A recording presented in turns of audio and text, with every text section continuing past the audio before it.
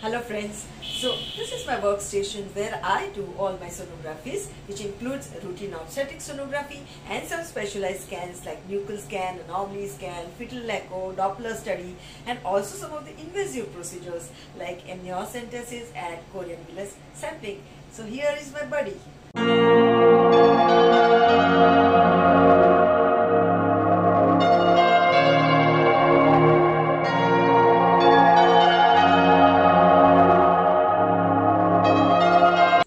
Dr. Bela Bhatt from Mumbai, and today we are going to discuss about one very important aspect of ultrasonography in pregnancy, and that is anomaly scan.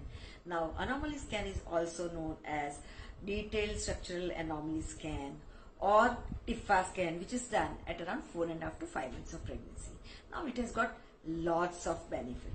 First of all, why is it done at 4.5 to 5 months of pregnancy? Because this is a time by which the baby is almost fully formed.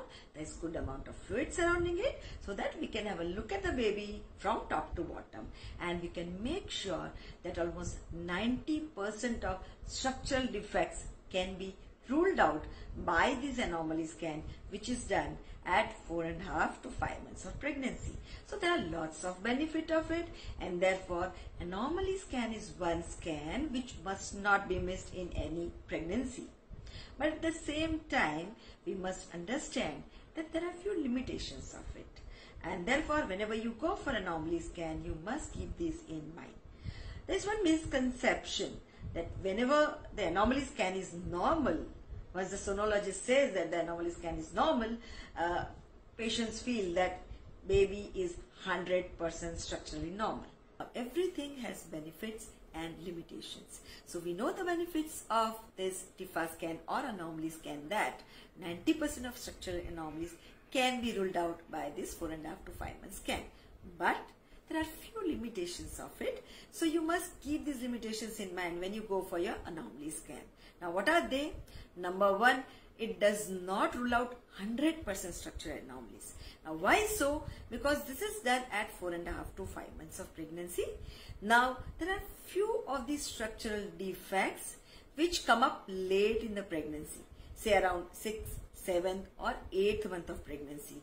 There are many structures that are still developing. Some of the defects of heart, brain, kidney, intestine would be seen only at later months of pregnancy. So obviously those defects which come up late in the pregnancy cannot be picked up at 4.5 to 5 months of pregnancy. So that is one important aspect, that is evolving defects in the later part of pregnancy.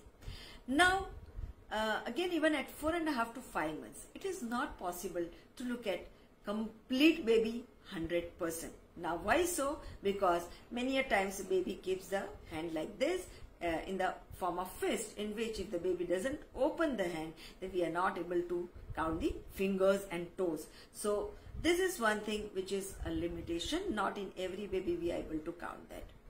Then if we try and look at each and every structure of the baby, then it would take extended time, maybe 2 hours, 3 hours, 4 hours, which is practically impossible, right? Maximum half an hour, 45 minutes we have to finish our anomaly scan, and therefore it is impossible to look at each and every tiny structure of the baby.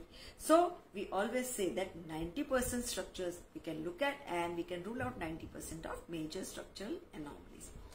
Now there are some factors related to mother also. As for example, if the mother is obese or fat, or even if the mother is not obese, but there is more of fat over abdominal skin or the skin over the tummy. Now remember, in ultrasonography, fluid is our friend and fat is our enemy. So if there is fat over the abdomen, that is in between the ultrasonography probe and your baby, then it is going to affect the quality of image of ultrasonography, and that also limits looking at the structure of babies. So fatter the mother, poorer is going to be the image quality of the baby. So that is also one limitation. Then there is, as I said, there is fluid surrounding the baby, because of which the baby keeps on moving, and fluid is our friend, and so we can look at the structures inside the baby's body very well. Now because of some problem inside, if the fluid is less, that which we call it as oligohydramnios, in that condition, again, we don't get that window to look at the structures of the baby. So in case when there is less fluid, again it limits our viewing the structures of the baby, and therefore again there is a limitation to looking at defects in the structures of the baby. A more important factor is suppose you have got previous cesarean section.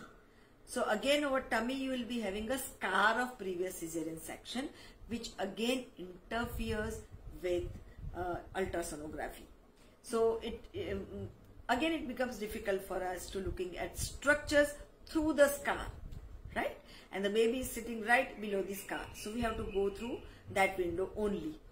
So these are few of the important reasons because of which we are not able to rule out structural problems in the baby or structural defects in the baby 100%.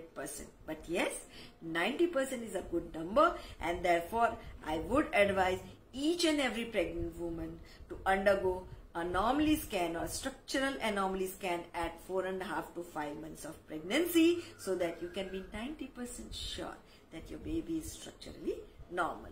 Hope you find this video useful. Do not forget to subscribe by clicking on the subscribe icon which is there on the right corner of this video to stay tuned with my future videos. Till then, stay safe, stay happy. Thank you.